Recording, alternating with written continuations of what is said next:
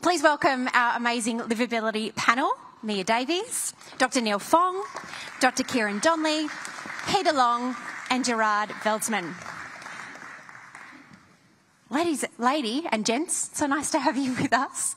I'm going to start with you, Mia. Obviously, you have been you're not only a country girl, born in Walcatcham, and have served in the West Australian Parliament for a number of years. Tell me about what does livability in regional Western Australia mean to you?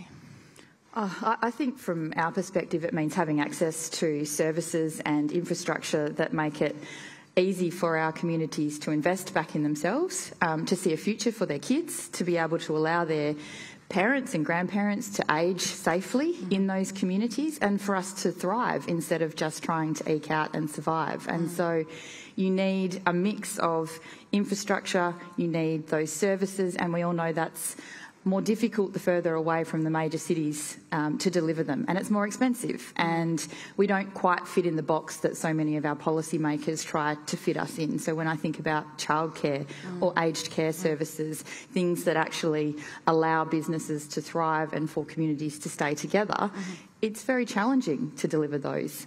Even 100 k's from Perth, let alone if you're up in the Kimberleys or out in the goldfields or down in the south of the state. So it's making sure that you've got the whole package, not just good health, good education. And too often governments, I think, come along and they'll say in an election cycle, here, you can have some money for your school, but you won't see them again for another 4 years.